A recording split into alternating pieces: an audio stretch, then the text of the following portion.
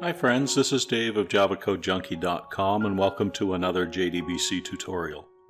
In today's episode we're going to look at the ResultSet class. A result set is a table of data that's generated by executing a statement against a database. I have a sample database that I've called tutorial, and in that database I have an employees table. And in Heidi SQL, which is what we're looking at right now, here is what the table looks like. We have columns for ID, employee ID, first name, last name, birth date, and a department ID. I also have some sample data, and we're going to create a connection and a statement, and then get a result set by executing a SQL query against this table. So let's go to our Eclipse IDE. I've already created a new project, and I have 3 variables already created as well in the main class.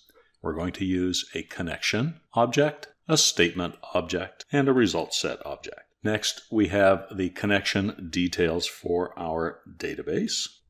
Let's create a try-catch finally block. And in the try block, we're first going to create a connection to our database. Connection equals database dot get connection, and we'll use the DB URL, the user, and password that we've created up above. Next, we use the connection object to get a statement.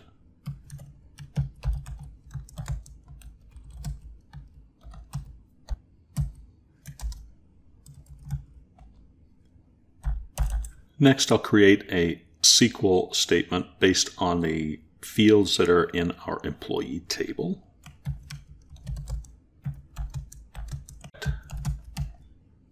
ID, employee ID, first name, last name, and birth date.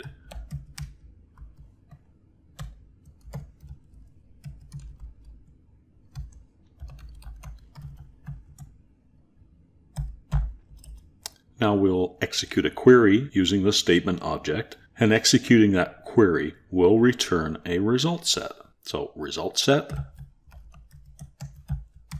equals statement dot execute query using our SQL statement.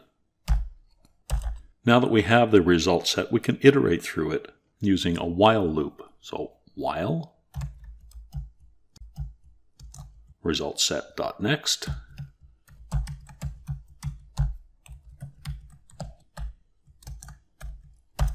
Now for each row in the result set, we're going to retrieve the columns. Now there are 2 ways to retrieve the columns. We can retrieve the column by index, or we can retrieve them by column name. First, I'm going to show you how to retrieve them by column name. So the first element in our row is ID, and you'll see that by looking at the SQL string up above where we did the select ID, employee ID, first name, last name, and birth date from the employees table. So we're going to, in order, retrieve each of those columns from a row in the result set. So we'll say int ID equals result set dot get int, because it's an integer that we're retrieving. Use either the column index, and the column indexes in this case in a result set start at 1 and they go to the maximum number of columns that you're retrieving in the row, or we can retrieve by the column label. So let's do it by the column label, and then we'll say in quotes ID, and that will get us the ID column. Next, we'll do the employee ID, which is also an integer, int employee ID equals result set dot get int, and the name of the column, employee ID. The next column is a string, so we'll say string first name, equals ResultSet equals ResultSet dot get string. The column label for this one is first name. We'll do the same for last name.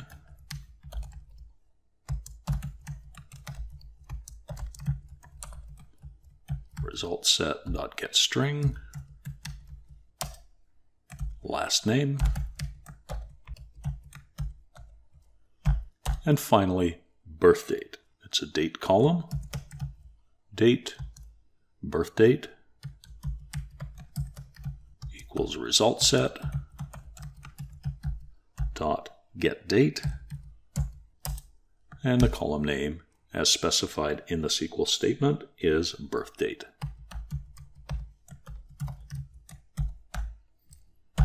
And now I'm just going to print out some of the information to the Eclipse console.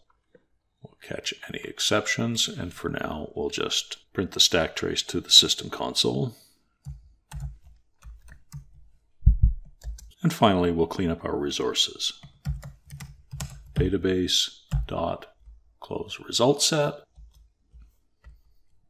database dot close statement, and finally database.close connection.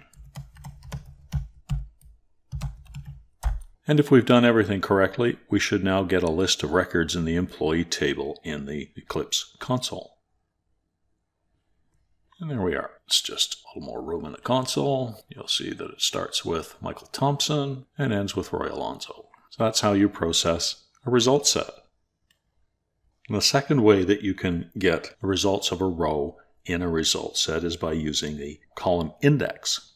So I'm just going to copy this section of code, and then I'm going to comment the section, and I'm going to paste in what I just copied, and we're going to change this so that now we'll use the index. So we can use index 1 for the column, index 2 for the employee ID, 3 for the first name, 4 for the last name, and 5 for the birth date. And this is again based on our select statement. ID is the first column, employee ID is the second column, the third is first name, the fourth is last name, and the fifth and final is birth date.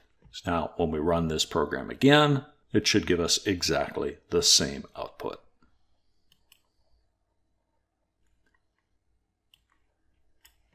Starting with Michael Thompson and ending again with Roy Alonso. If you've enjoyed this video, please give it a thumbs up and consider subscribing so that you don't miss any content or release new videos. Thanks for hanging out with me again today. I appreciate it as always, and I hope to see you again in the next video. Until then, stay safe and keep on coding.